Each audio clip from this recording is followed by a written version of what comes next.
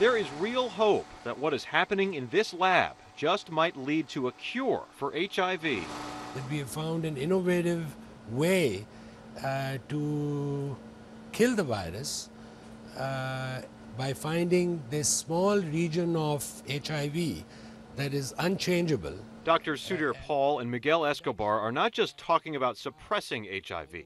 They're talking about destroying it permanently by arming the immune system with a new weapon that their lab tests show works. I'm on 4 different medications, and 3 of them are brand new, and it's the first time I've ever been non-detectable. Ford Stuart has been HIV positive for 15 years. A powerful drug cocktail keeps the disease in check. I'm down to about, just for the HIV, just about 9 pills a day, 5 in the morning and 4 at night.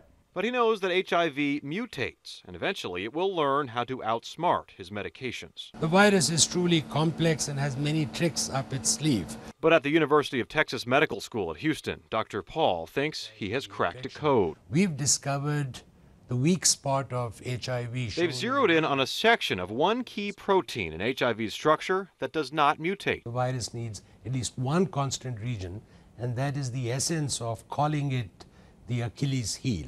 And the Achilles heel is their way in.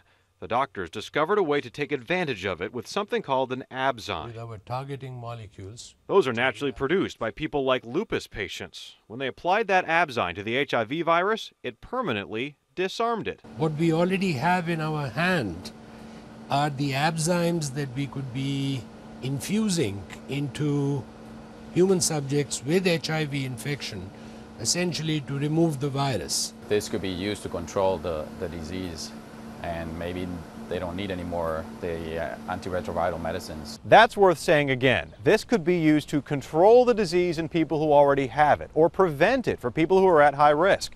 It's held up in lab tests, it's held up in animal tests, and human trials are next. Meanwhile, in Houston, 3 people every day are diagnosed with HIV.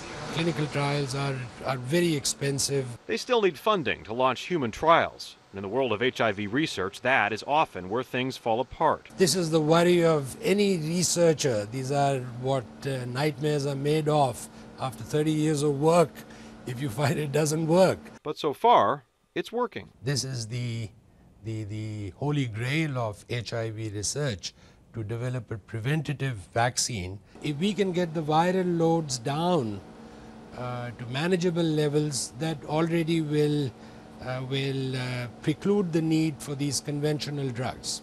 But even if everything goes well, it's at least 5 years before this research could help people with HIV. The doctors know that folks like Ford Stuart are waiting. There's so many people that are struggling with the disease because it affects not only your body but also your psyche and how you perceive yourself. We must get on with the job. It's promising research for the tens of millions waiting for a cure. Lee McGuire for CBS News.